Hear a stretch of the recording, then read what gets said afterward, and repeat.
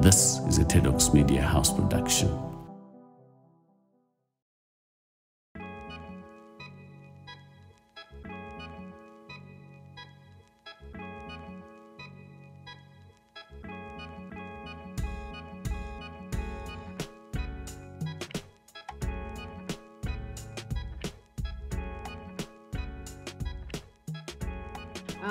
Tinatswe, thank you so much for finding the time to do this. I know it took a while to pin me down, but thank you so much. Literally. It's been weeks. All right, so let's dive into it. I would like to begin by talking about gender and how it's affecting women on the ground. Not how gender is affecting women, but the intersections of COVID and gender, how it's affecting women on the ground. I would be correct to say you identify as a feminist, right? Because I know some people, you say that and they bug out. I don't. No, please call me a feminist. Absolutely. I'm here for it. So let's talk about like a feminist analysis of how COVID-19 and gender are intersecting and working on the ground just right now in Zim. Yeah, okay. There's so much to talk about, there's so much to cover. So when I actually answer your question, I don't even know what to start with. But, you know, injustice is a multifaceted thing. You know, it doesn't happen just once, and one injustice will usually lead to another injustice. So we have the like basic injustices, which are, while they're affecting women, they're affecting everybody else, but women are just on the front line because like everything else, every disadvantaged group is at the front line of, you know, conflict and disaster. But then we also then have like a second tier to like how COVID is affecting gender, in that things that are specifically only and really, really affecting women during this time. So I think we can really divide it, and we can start with the things that are affecting everybody, but mostly affecting women. And I think the first thing has been just the reduced mobility. I think anybody who is traveling within Harare right now, or Zimbabwe, I'm not sure about the other towns because, you know, I'm here. There has been roadblocks everywhere, and we have encountered, okay, when I say we, I'm talking about my workplace. I work for a nonprofit that tackles access to justice for women. It's called Zimbabwe Women Lawyers Association. So the first thing with the reduced mobility is women are really struggling to access their sexual health reproductive rights. So for example, there's so many women that cannot get their contraceptives right now because it's, you get to the roadblock, no, I'm going to the clinic, that's not essential, go back. But how do you know what is essential? You don't even have a uterus. Like, but outside of that, like, it's just clients are not also able to effectively go to the hospital. There are a lot of clients for termination of pregnancy, lawful termination of pregnancy, that need to travel between either the magistrate's court or like the public health institutions, or that need to go to the police stations. And even at the police stations, they now have police officers standing outside the gates, kind of like regulating who comes in, who comes out. So the power to access law enforcement is literally in the hands of whoever has been designated that day to stand at the gate, and they get to decide if your issue is important enough. So it's kind of like, okay, why are you here? No, I'm here to get my like police report for my termination of pregnancy application. It's kind of like, but you know, like, do you know what I mean? Like these survivors of sexual assault, of rape, they're like, the pregnancy is growing every day, but the soldier at the roadblock does not care. He does not understand that this is something that you're trying to do, something that you're trying to get. And outside of that, I'm really bad at economics. I have to be honest. I don't really understand. I have a very basic understanding, but from my understanding, a majority of informal traders, be it cross-border or people that are purchasing domestically, are women. And during this lockdown, a lot of informal traders have not been able to go out on the street and sell their products, or even access town to buy the products that they're trying to sell to people at the corner. So a lot of people have really been disadvantaged, because also that money, bear in mind, women are mostly the breadwinners in Zimbabwe. So that money is now then like this, it's trickling down, and there's no money for school fees, there's no money for food. So it's like reduced mobility has affected food insecurity. It has affected dropping out rates out of school, even though there are people that are not going to school for the most part. You'd be shocked to know that some people in rural areas actually were going to school. Yeah. Oh, wow. Okay. I actually didn't know that. And so you've mentioned the roadblocks, you've mentioned the police. How have you seen, from like a justice perspective and a legal perspective, how have you seen COVID-19 become, I don't want to put words in your mouth because you haven't answered this, maybe an excuse, or has it become a cover? Or has COVID-19, how is COVID-19 being used by the police now against women, but also against anyone in general? I think, there's no time for a pandemic, but this pandemic came really at a perfect time for the kind of, I don't like to use political words, for the kind of system governing. Yeah, the system, the governing that is going on in Zimbabwe. It's really come at a perfect time, because you see that while the roadblocks had initially come up to regulate numbers of people going into the CBD and just like large gatherings of people, it has now been used to keep people that are seen to be a threat to the political order of things out of the CBD, because in the CBD is when you can make the most effect. If you want to protest, if you have something you're unhappy with, if there's something you want to report, you do it where? You do it in the CBD. The High Court is in the CBD, the Constitutional Court is in the CBD, the Supreme Court is in the CBD, Parliament is in the CBD, Ministry of Works, it's in the CBD. If there's anything that you want to do to fight the system, you have to do it in the CBD. And as it is, people cannot go into the city center. And it's kind of like, at first it was about COVID, but suddenly it's not about that, because if we needed one letter to just show that I'm an essential service, but now all of a sudden you need an ID, you need this and that, you need the approval of the Ministry of Information.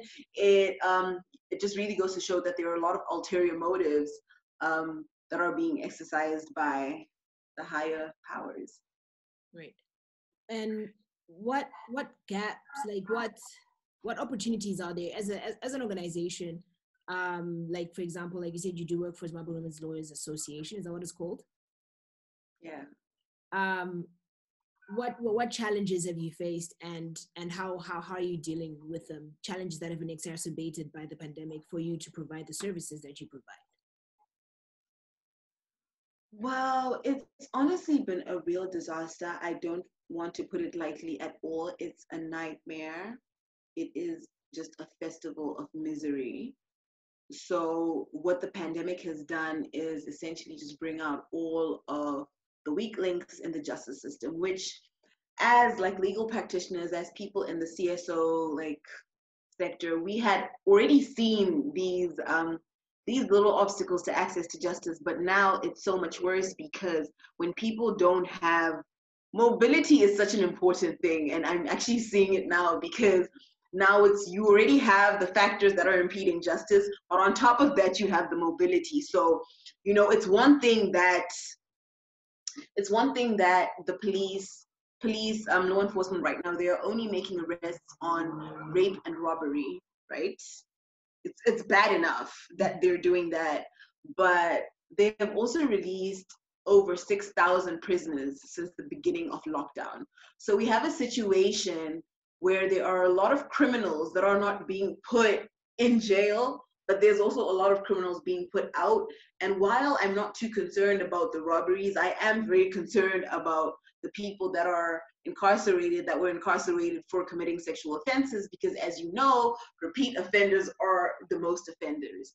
So it's at a time you're not arresting people. While you're not arresting people, you're like, it's fine, let's take people out of jail.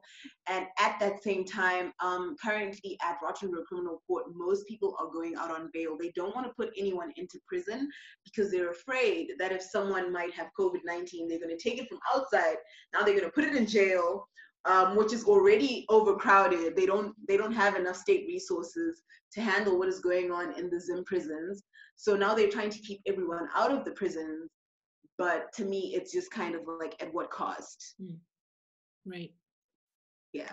because even prosecutions are going a lot slower. So imagine you have all of these domestic violence cases, you have sexual assault matters, you have like grievous bodily harm, you have sexual intercourse with a minor. These are all like sexual offenses listed in the criminal code. And people are going to Rotten Row, standing outside. It's literally a bunch of people standing outside Court 6. Court 6 is the one that deals with bail at Rotten Row Criminal Court. And they just call them inside. What is your offense? Okay, please go and pay 300 RTGS, which is $3, and go home because things are overcrowded. There's no way we're going to be able to keep someone in the prison right now. In all the matters I've dealt with, only one person has been kept inside the prison. Yeah. So what is interesting, you've mentioned that they're slowing down on these cases, like, domestic cases and robberies and etc. Yeah. But there seems to be a speeding up of certain political cases, right? How do we handle that? How can one look at that and sort of, is it just as simple as saying, look, that's just how the system works? Or are there other risks to it, to those that are outside?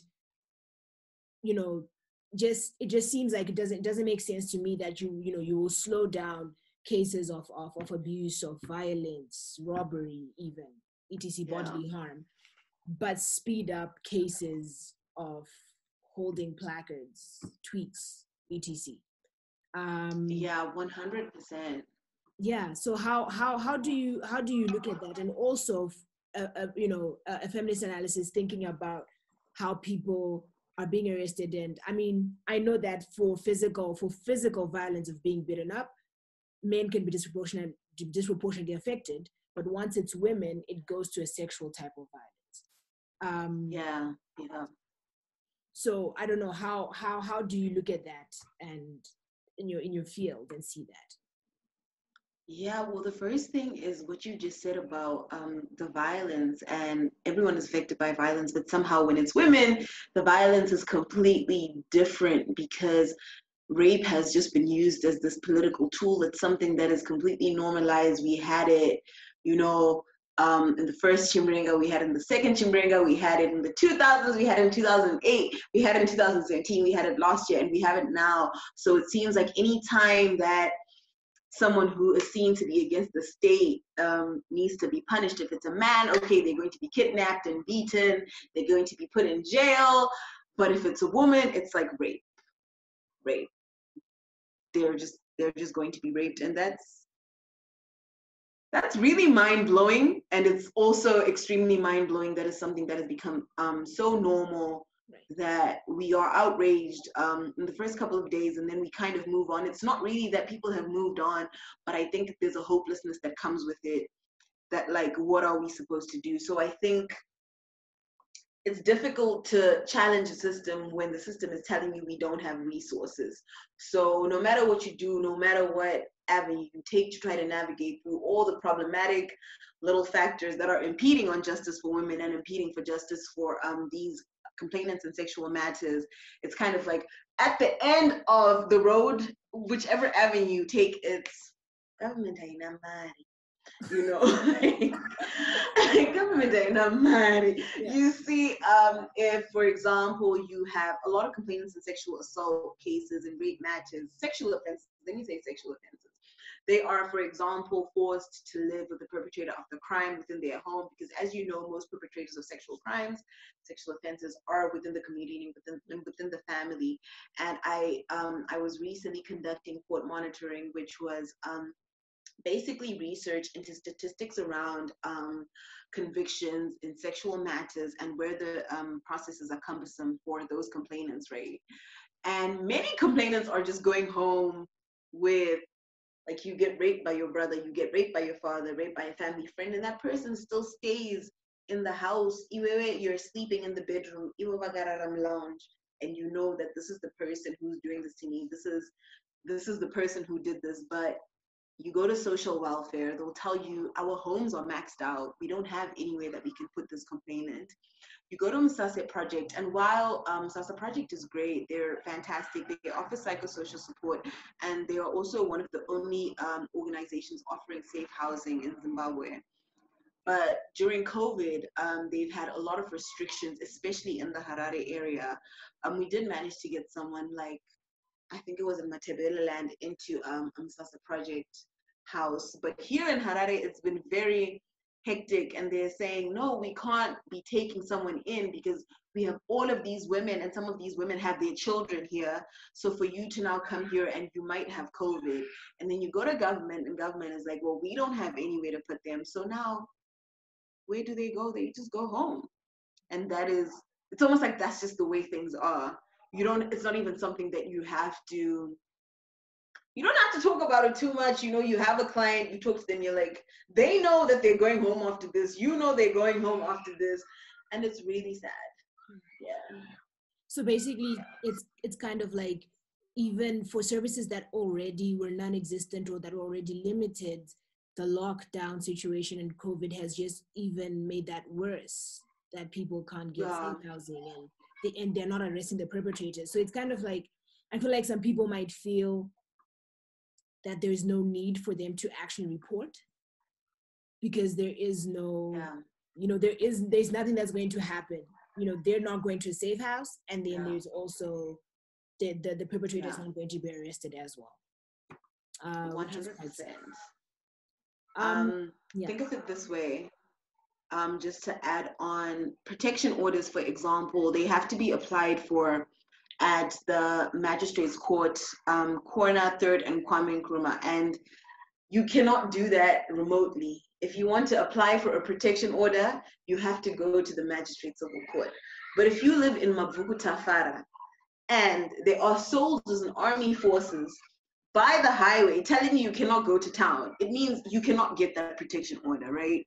But you know what? It's fine. Let's say you get really lucky and you get to go through the roadblock.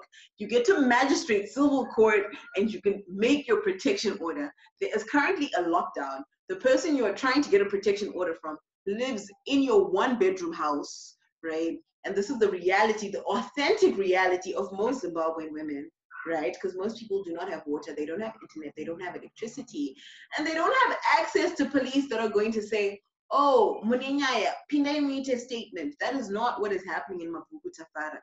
I just really, not to, obviously, like, I don't want to use anyone as like, I'm not saying the efforts are any less, but I think a great testament to it is Tsidangarembwa protesting and taking selfies in a police station. Make it make sense to me, because I promise you there is no one who is in Hopi Chichungiza who has ever been arrested and been allowed to keep their phone, been allowed to put a hashtag on the internet. That is what we call privilege, and that is just not the reality of most women. So even after you get to magistrate civil court and you get to make a protection order, it's kind of like, okay, but like, where do you want him to go? And that's what they're going to ask you. And in the end, you're now sitting at home with this person who knows that you got a protection order from them in like imminent danger, more than you might have been even before you tried to get access to justice. Right.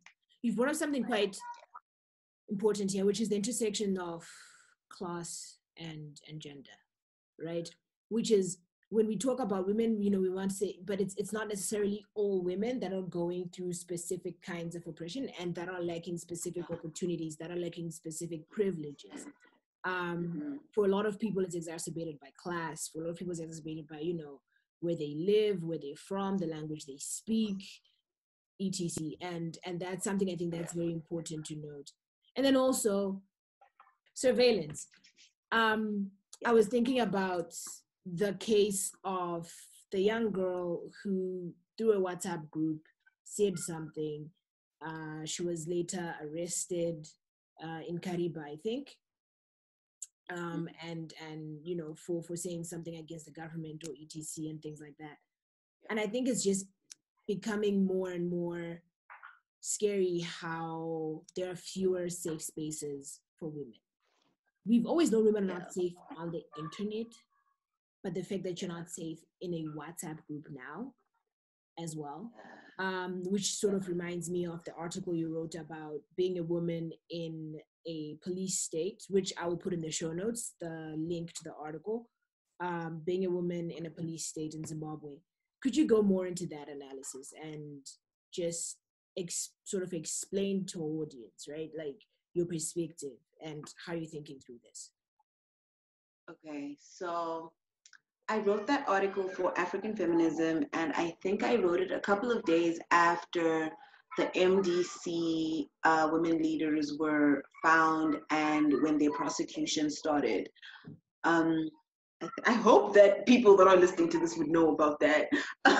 For those that are listening and do not know, what had happened was, what happened was that the government of Zimbabwe promised that following the COVID-19 lockdown, they would be providing some kind of aid or some kind of funds to people in high density areas, especially to tackle food insecurity, which, as you may know, has also caused a rapid increase of child marriage in remote rural Zimbabwe over the last 4 months. So what happened was MDC criticized the ruling party to say, you have not provided this aid, and where we are from, where we are, with the people that we are talking to, the people that we are seeing, the youth, the workers, people are starving. So we are going to go out and protest. So people went out to protest, and as a result, they were, I don't want to say they were arrested, because arrest is a lawful thing that happens following committing a crime. So they were abducted. We did not know where they were, and I think they came back after 48, 72 hours, but with reports of having been with reports of having been sexually assaulted, having been interrogated, having been verbally abused, psychologically abused, thrown in a ditch. They were literally found on the side of the road. And the reason I wrote that article was not only to report what had happened to these women, but just to identify a pattern within the system. And to be completely honest with you, I'm not going to say that this is a ZANU-PF versus MDC thing, because both parties are equally guilty for the violation of women's bodies, with no accountability or transparency about how to fix the situation or how to move forward, or how their policies are going to better include gender equality and fix disparities, in Zimbabwe. So I just wanted to address literally, if you read the article, you will see I talk a lot about survivors of sexual assault and rape in the past, including Justina Mukoko, women that were abducted by soldiers in the first Chimurenga and used as, I don't want to say, they call them wives of sorts, but what it was is they would just take women off the street and keep them in their houses to do their laundry, cook for them, and rape them.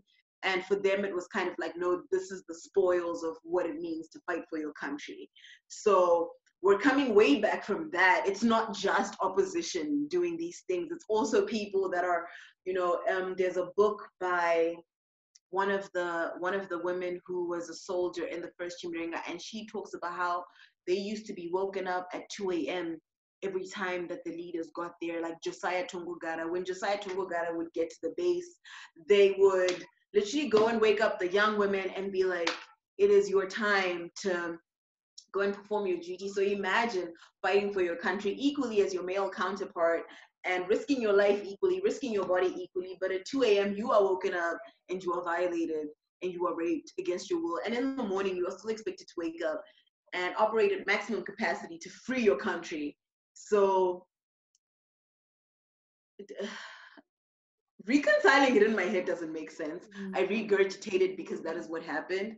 But even as I say it, it doesn't matter how many times I explain it, it doesn't make sense to me. It doesn't make sense to me that every time there's a political dispute, a woman has to disappear, a woman is raped. It doesn't make sense to me that there's a national shutdown, and in response to that, army forces invade women's homes, they wreck their residential properties, and they rape them. What is the purpose? What is the purpose of going to Mavuku Tafara, kunovurira my Brandon door, to rape my Brandon? Monorasa Mapoto Abo, what does that have to do with the national agenda? What does that have to do with being a better Zimbabwe? What does that have to do with freeing all of us, either socially, economically, and whatever political disputes there are? It just seems like the cost is always the body of a woman.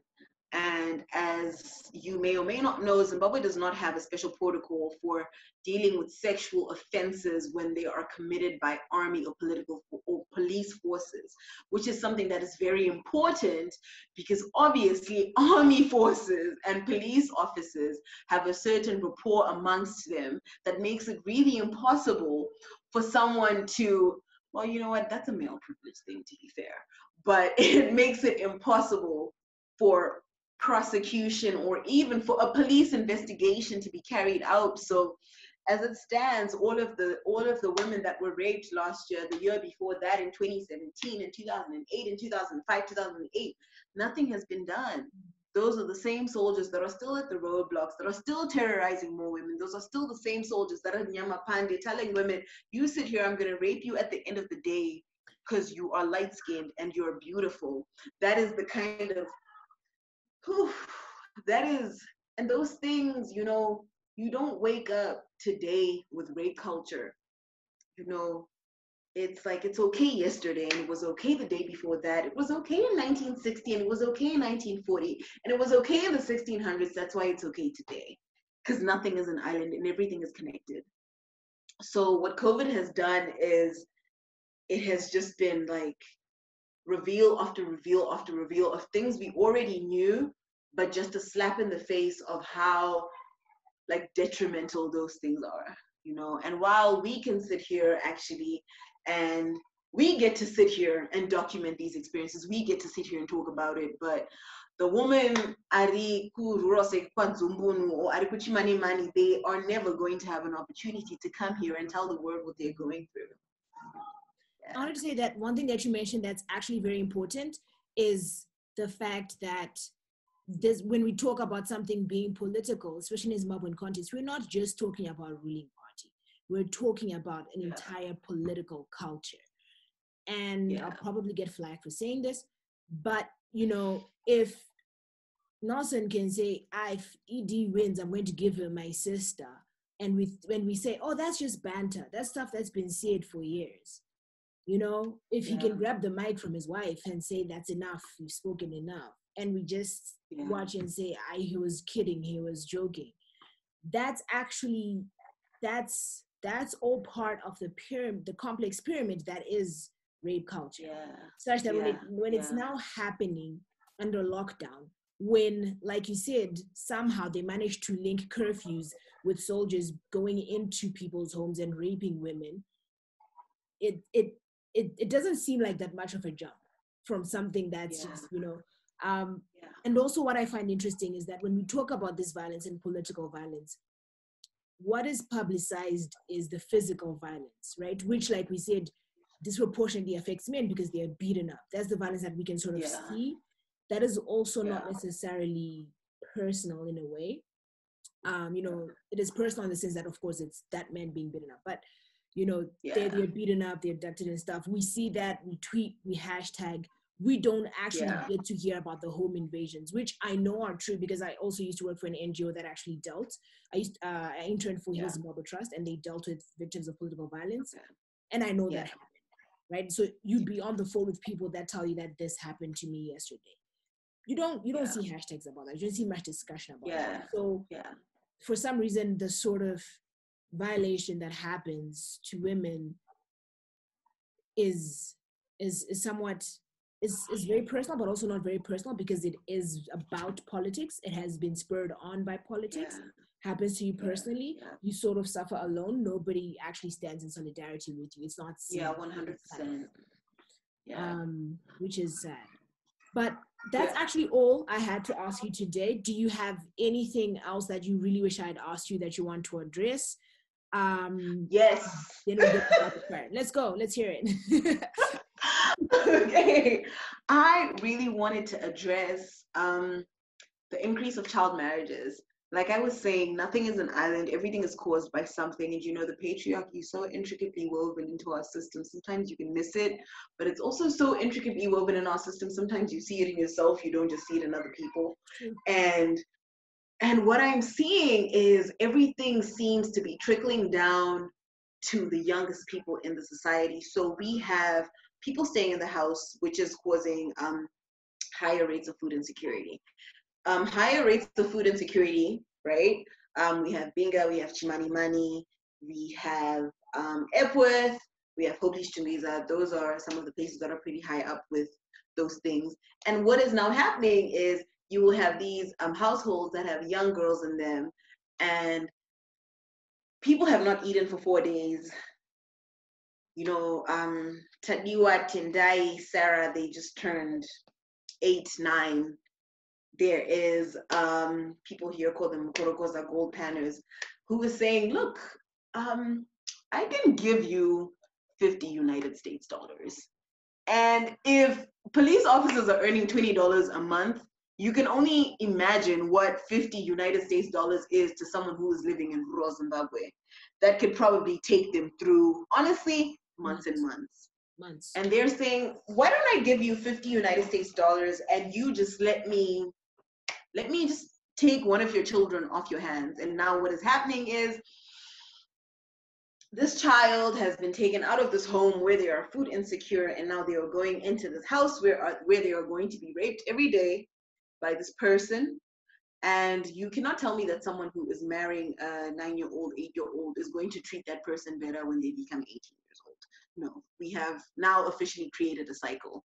So now, 5, 10 years later, child marriage, this is now my client, or the woman who's talking to me about being in an abusive relationship and not having anywhere to go, and so forth and so forth and so forth. Right. And the child marriage continues, which is a very big advocacy point for me in my work. For those that are going to check it out, I am a very big advocate against child marriage. Currently in Mashona land, about 50% of girls are married off before the age of 18. Yes, 50%.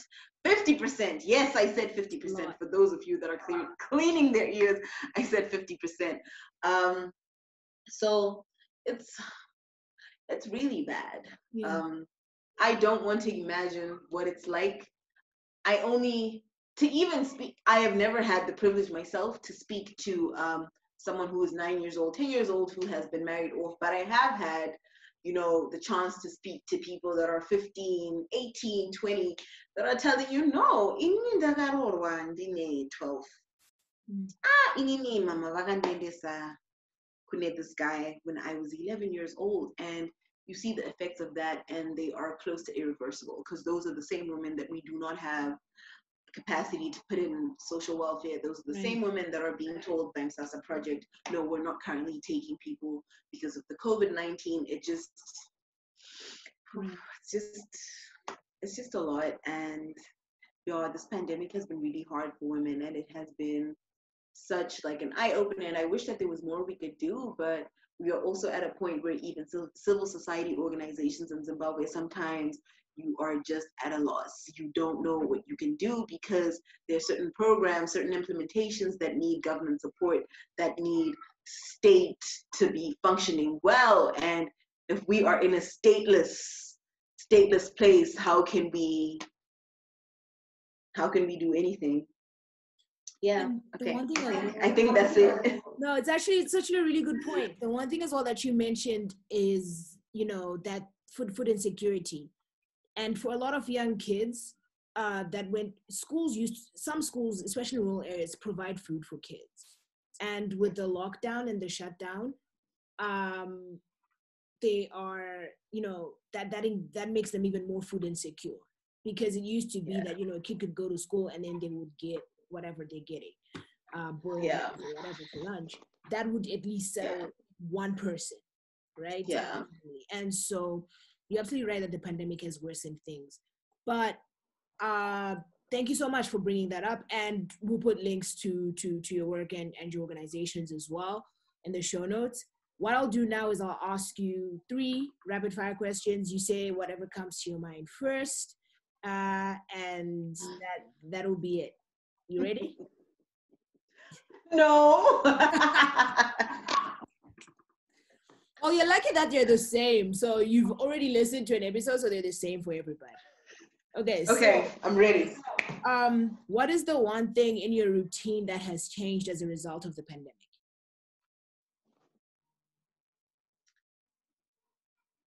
My working hours. I find myself working at 2 a.m. and sleeping at 1 p.m. sometimes if I'm working from home. Because time is a social construct. That's true. And imagining that things open back up normally, what is the first place you will go to or the first activity that you would do? In a Is this perfect a personal thing or a professional thing? Personal thing. A personal thing, the first thing I would like to do is go to Botanical Gardens. I really love that place and I haven't been there in 4 months. But professionally, there are a lot of programs that I'm trying to implement in Seke Rural that I have not been able to access. I haven't even been able to go there. I haven't been able to speak to like the rural leaders or the headmasters or anyone from the ministry because of all of this. And I'm trying to do this for the kids. So free me so I can get to the kids. Like That's fair. That's fair. I'd like to hear more about those projects later though, actually. And so the last thing would be, what is the one thing that you would like the world to keep or that you would personally like to keep once all of this is over? I would like to keep the fact that people can work from home and we don't have to do things in person if we can do them over the phone. That is so nice. True. That is really, really nice because you actually don't need to go to the office 5 days a week. And you don't need to be at the office for 7, 12 hours a day to make things work. You can be sitting in your house, be extremely comfortable, be at peace in your mental health and still get things done. That's right. All right. Thank you so much, Nasu. This was an absolutely great interview. I really appreciate you taking the time to do that. I appreciate you. Thank you.